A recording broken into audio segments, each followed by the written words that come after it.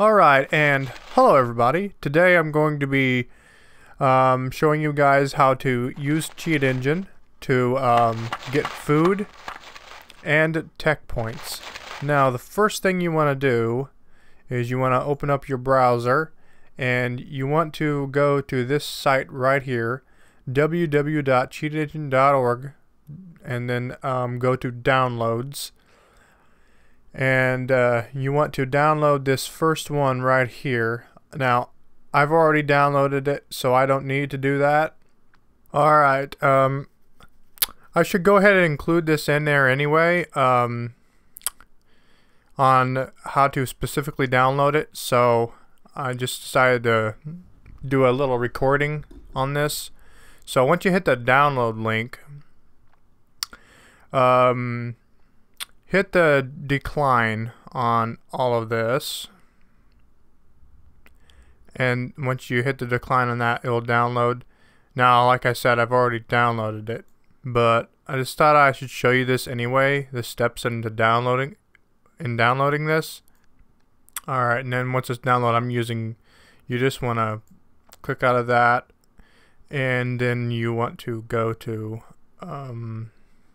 your downloads folder. And it should be in here, and it would be right there. You see, though, I already downloaded it, but alright, so you want to go ahead and click on it.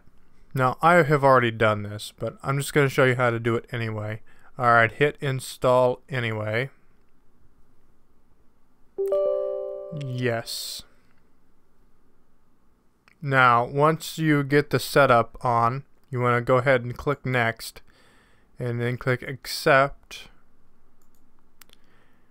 And then the next again.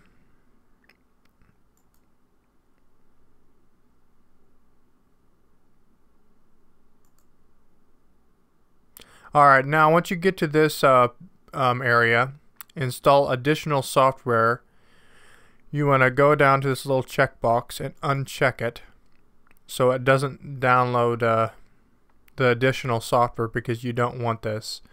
And then after you've unchecked this box, you want to go ahead and then hit the next button, and then you can download it.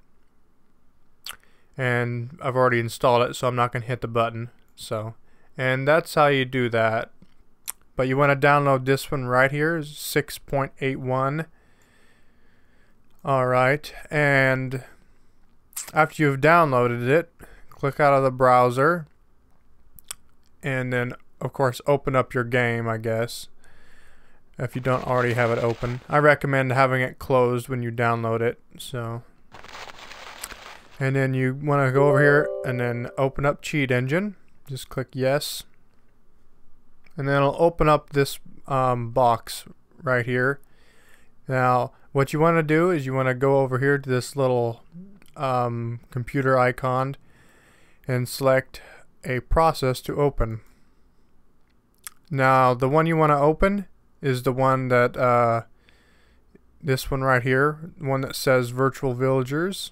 You want to, in my case I got expanded here, but you want to click on this one right here and then click on open. Alright, now the first thing you want to do is make sure you enter this value right here. Like if you're doing food, click and go to here and type in 290 and then hit first scan, and it will bring up a long list of processes. Sometimes it can be really long, but it's only 24, which is good, I guess. Alright, now you want to have a villager get food. You want to have a villager get food, so you just gotta kind of be patient here.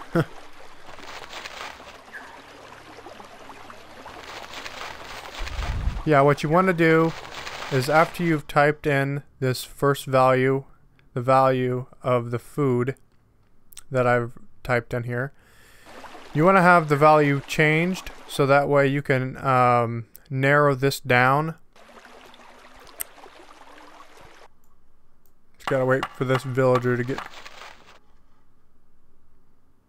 Yeah, so basically once this villager gets here and then the value of this food changes, you want to go in here and type in the new value and then hit next scan. I'll show you here in a minute as soon as this villager gets there. I'm gonna have these guys. Alright, now the value is 300.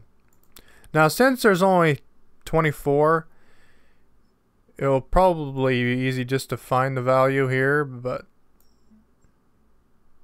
oh, now it went down to 28. As you can see, since it was only 24, I don't really need to do a next scan because as you see, this is the value right here. But I'm going to go ahead and show you anyway. So like if you get more search results, more than just 24, like if it's in the thousands or hundreds or whatever, what you want to do, I'm just going to go ahead and show you. What you want to do is type in the new value, which is now 288, and then you would hit next scan. But I technically didn't need to do that because I only had 24 and it showed it right there. So, and usually when the value changes, it will turn red.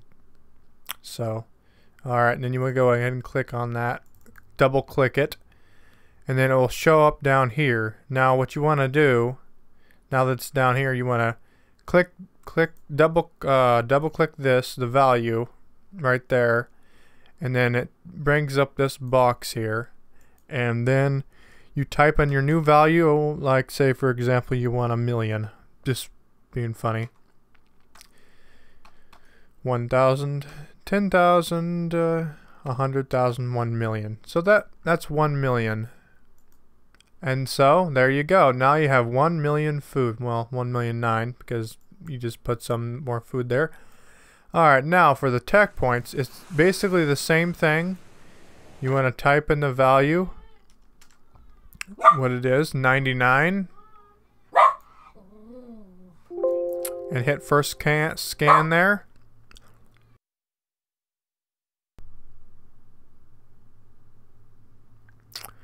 Alright, now it says that it's found 182. Alright. Now what you want to do is you want to have a villager come over here and work on... Now this is a better example of why you would need to use next scan, because it shows 182 instead of just 24. Alright, so you want to have this villager... Might take a few tries because this villager is inexperienced, or maybe not. Alright, now that it's 100, you want to go over here, type in the new value, 100, and hit next scan. And now it's only found 2. Now out of these 2 addresses is the right one.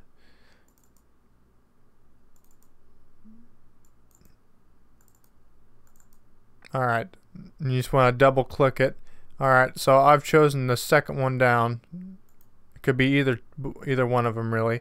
Alright, but it's usually the second one down sometime, most of the time, but we'll see. Alright, change that to 1,000,000. That's 10,000, 100,000, million. Alright, and there now you have 1,000,000 tech points. And that is how you use Cheat Engine. And I'll leave a link in the description for this site to use at your convenience. And that concludes this tutorial. And if this was helpful, give it a thumbs up. And that's it, everybody.